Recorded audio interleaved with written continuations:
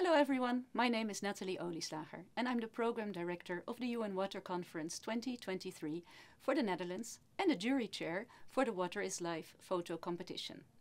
Thank you for your numerous contributions. We were overwhelmed by all of the thought-provoking environmental photography we received. The creativity and talent from all over the globe is truly inspiring.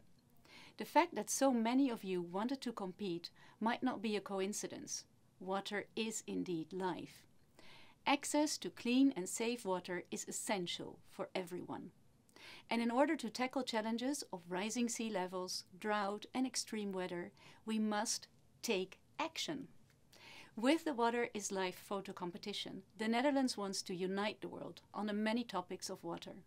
The photos you took contribute to that cause. It was no easy task to decide on a winner, but after careful consideration, we selected the photo that inspires us the most. The winner not only helps us understand the challenges around water we face, but also encourages to take action. The winner is Tomislav Georgiev from North Macedonia. Congratulations!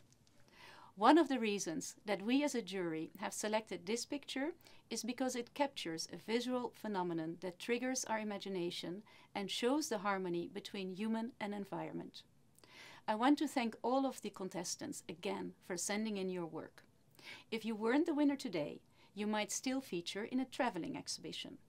This November we will select another 18 photos that will travel the world.